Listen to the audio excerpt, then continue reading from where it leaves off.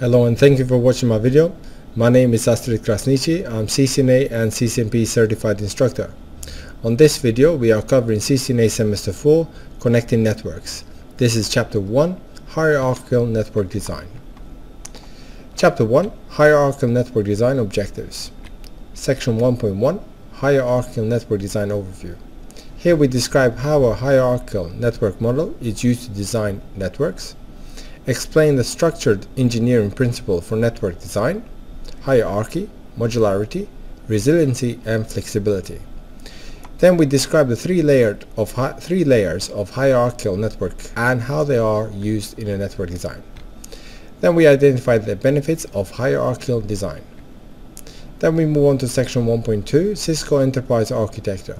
Here we describe the Cisco Enterprise Architecture module.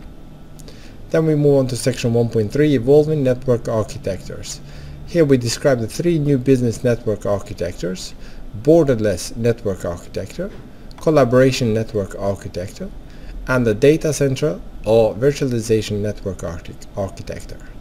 Okay, so let's move on to section 1.1 Hierarchical Network Design Overview. Network requirements. When discussing network design, it is useful to categorize network based on the number of devices serviced. We have a small networks which provide services for up to 200 devices. Then we have a medium-sized network, provides services from 200 to 1000 devices. And then we have a large network which provides services for 1000 plus devices. Network designs vary depending on the size and requirement of the organization. For example, the network infrastructure needs of a small organization with fewer devices will be less complex than the infrastructure of a larger organization with a significant number of devices and connections. Structured engineering principles. Here we have a hierarchy. It breaks the complex problem of a network design into small and more manageable areas. We have a modularity. By separating the various functions that exist on the network into modules, the network is easier to design. Resiliency. The network must remain available for use under both normal and abnormal conditions. And flexibility. The ability to modify a portion of the network and add services or increase capacity without going through the major forklift upgrade, i.e. replacing major hardware devices. So structured engineering principles are hierarchy, modularity, resiliency, and flexibility. Network hierarchy. In a networking, a hierarchical design involves dividing the network into discrete layers. Each layer, or tier, in the hierarchy provides specific function that define its role within the network. This helps the network designers and architect to optimize and select the right network hardware, software, and features to perform specific roles for that network layer. Hierarchical model applied to both LAN and WAN design. We have access layer, which provides a workgroup or user access to the network.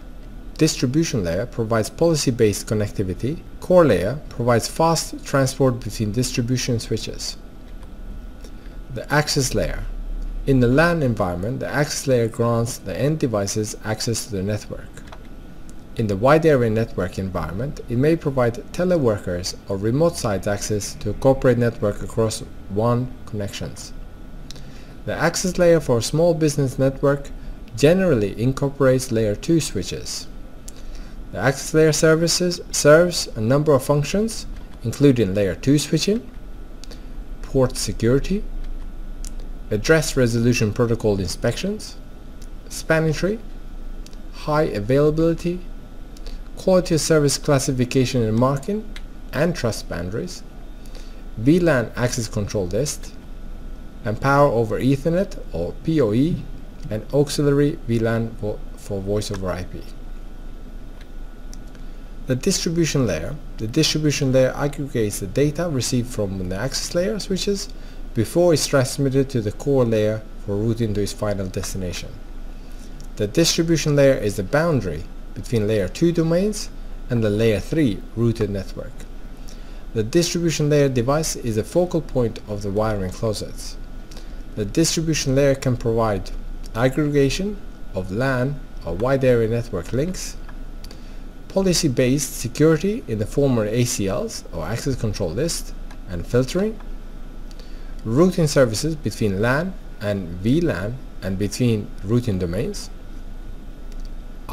example EIGRPU to OSPF, redundancy and load balancing, a boundary for route aggregation and summarization configured on interfaces towards the core layer, broadcast domain control because routers or multi-layer switches do not forward the broadcasts.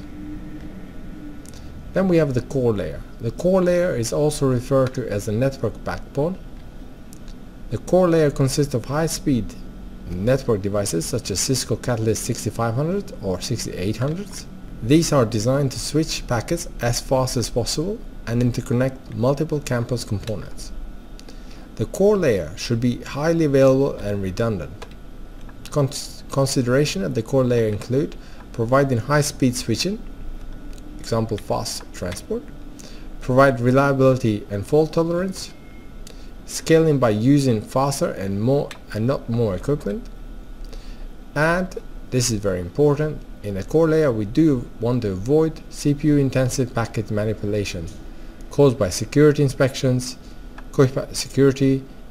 quality service classification or other processes. Two-tiered collapse core design.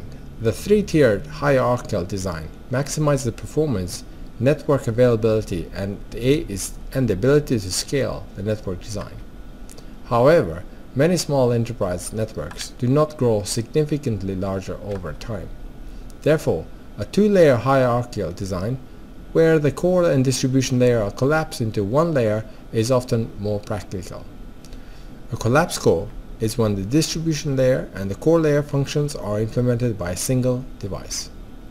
The primary motivation for the collapse core design is reducing network cost while maintaining most of the benefits of the three-tier hierarchical network model. Thank you for watching my video. Please have a look at other videos and don't forget to subscribe.